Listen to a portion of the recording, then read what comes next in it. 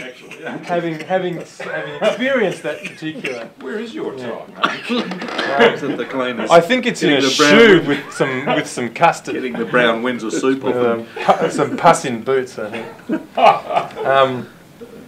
Well, there's actually the thing of the clan, and that's another profound difference that shifts in the mid to late 70s. You'll have to explain that to me. The clan. Well, there's the clan that comes out of the late 70s through half-time club transition, RMIT teaching that begins in the late 70s. Yes. And how that clan differs from actually the Melbourne Uni Group or the other kind of Melbourne school that follows Grounds and Boyd. You get a new kind of mongrel ruffian clan coming through, and that probably the clan thing in Melbourne's proven pretty important, especially through something like the half-time club. So it might be worth talking a bit about the half-time club and being in and out of one another's offices and homes and. We're in and out of everything. With each other's possessions. All day long. That sounds like we might have to air it after 9:30. Well, I mean, the half-time club was kind of symptomatic, is that the term, of a desire to talk about architecture by people who, practitioners talking about it in a way that had an intellectual agenda.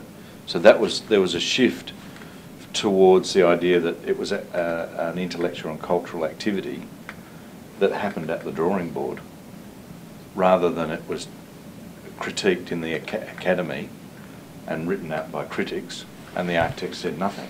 Like Grounds says, if you ask Grounds about his work, he was mute. So that was a big shift, I think, and therefore it actually led to discussion, because you're talking about meaning, propositions, speculations. There was argument, which you didn't have before. It was the arguments were about who got which job, or seemed to be. It sure was argument. What colour course you had, I think. Yeah. Was most of the photographs had. And that first half-time meeting, you talked on transition, and I talked on something on Pet theory. Some sort of theoretical architecture. So that was the shift, and the idea that therefore, and at half-time, because it was a good excuse to get together and have a drink. You could go and talk about the work you were working on in other people's offices and say, look, this is what we think. This is what I think it's about. I'm trying to do this, but the guy I'm working for is a nut. So it was quite a candid and frank exchange. It's still like that. That's I'm working for the nut. Well, and it wasn't all supportive either. No, and you had to be prepared to. Quite an aggressive. It was a trial of fire. It was absolutely. Well, it could be. You had to be prepared to defend your position. If you were going to put a position, you had to be able to defend it. So we have two presidents of the institute here. Is it important to be outside of the institution then? But interestingly, the same mood of interrogation and incredulity, is that the term, was with the international series. So we went along to the international series. We would research before you go along with the international series and look up what they'd say. So you go along and say, you said in 1974 that such, and now you're saying it's different. That's my question. Thank you. So there was a sense of with the internationals to not suffer the cultural cringe and quiz them on what often was just spruiking, to try and nail them on issues that they said. So and that was documented in transition with those, those interviews that were done with nearly everyone. They probably spent the best part of 10 years. Just about every speaker got interviewed by transition. And so you had a combination of the fact that they were kind of jet lagged, they were off Broadway, didn't really care what they said, and us doing enough research to actually nail them on a few issues that were inconsistent or sort of... Or where they slipped into spruiking. Yeah. Which is the great trap of the international speaker. Which that comes out of half-time. On the other side, there's the theory that, in fact, that's what made Melbourne architecture quite strong, because it meant that, A, you could argue your case, because you learned how to argue your case, and B, you were prepared to actually push issues rather than the sort of unspoken. It's quite interesting to see in teaching in Adelaide the way the architectural culture there is so polite and so, I mean, is the word repressed? That there's no sense that when you're doing work that you can say, oh, you know, they go, oh, I better not. Self-censoring. So, more than self-censoring. It's like a cultural. Well, this is what I wonder. Does it have to do with Brisbane in the early days? Well, there was an early student. I nearly got lynched up there. Yeah. For various criticisms about them sitting around. You know, you had to be quite. You realise you had to be quite a little bit careful. Well, Sydney was a bit like that, wasn't it? Kind of starting to press on you, or you know. Yeah. Oh, because they're outraged. Yeah, they're outraged. Yeah. It's amazing. Yeah, it is amazing. Whereas, say, for instance, our early days in Perth, Yeah. were the kids were just fantastic. You Well, know, they had just absolutely went for it. Whatever you. Well, Simon Anderson Put them up and to- Jeffrey were both hard critters, weren't they? They were, and also Markham was there. Michael Markham was there at that time. And Brewy. And Brewy. Well, they came over a little later, but when we were there first up, yeah. for the first So there was a year or two. kind of there's a hard rigour to what they were, and to the critique that was being applied, which I mean, I think was very strong in the. And we could have. There were a couple of session soirees that we had, which wasn't half-time club, but post up at the Adelphi with the older gentlemen of the half-time club showing their work, and it was still a bit, you know, like, hey, what's going on there? That's not good. That's a stinker. Yeah, it's right to go. Peter Elliott used to get a few kickings at those, as I recall.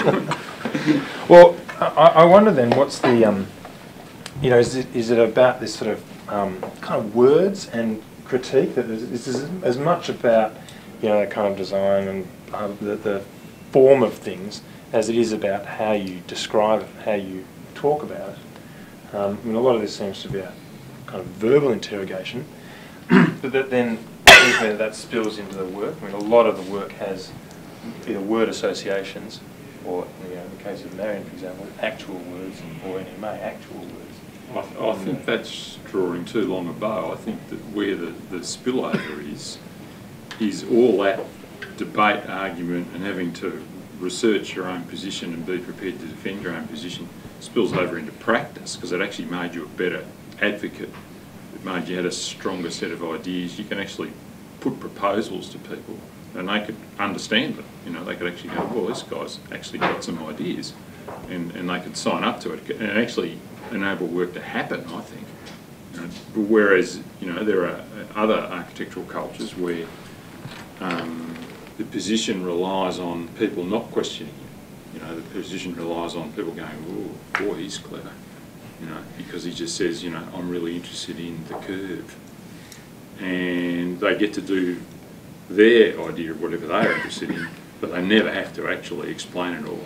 In isolation. Or, you know, so, and that manifested itself the other way around. Like, so when we talk in Sydney, when we did talk in Sydney, we don't anymore, is that people used to come up after us and the single most common question was, how do you get away with it? Which was a very revealing question, because it was, obviously they were in this mode that, you know, Howard experienced in Brisbane as well in those days, where they found the whole approach, I don't know, really offended some architects, the whole approach. So where does that outrage come from? I don't know. It's really interesting. Well, I mean, we were interested in challenging the conventions of architecture, you know, like the sort of bon mots, the sort of easy, oh, this architecture is, you know, where's your core idea? Architecture is about structure. We were interested It's in... not unrelated to the look of things. No, it? no, no. And I guess at that time we were probably resisting quite hard the idea that architecture was just about a look, that it was driven by things that you accepted whether you liked the look of them or not. So you tended to overlook what it looked like in order to refine the precision to which it resulted from the strategies and operations or Yeah, it's kind of the ideas parallel or operational critiques that you were trying that allows you to say if this proposition represents some architectural truth, then this must be true, regardless of what it looks like. And people go, oh, whoa, that can't be and right. a strong one of those is for instance, that question you were going to ask, the cute question about colour or something. Everyone knows that everyone hates colour, especially in architecture. And so it crops up that we have to, the work requires colour, maybe. We hate colour as well, challenge of, but we have to do it. It has to be green, for example, because of 49 reasons why it has to be green. The one fact that we all hate green, we just set aside. Now, the idea that you would accept, we all hate green, so we'll never do green, is an odd idea. So we were wanting to explore the other 49 reasons why you would do green, even though you hated green. Is this the idea that the discipline, this seems to that upset you work people. within the discipline? The discipline and requires something of you that's outside of the what you dictatorship of of the some alternative. sort of hidden, Yes, that's hidden right. agenda. That was another agenda. The alternative. There are agendas that one is sort of committed to or required to explore or research or generate. And how much of that does that have to do with engaging directly with, I guess, the history of architecture or the actual.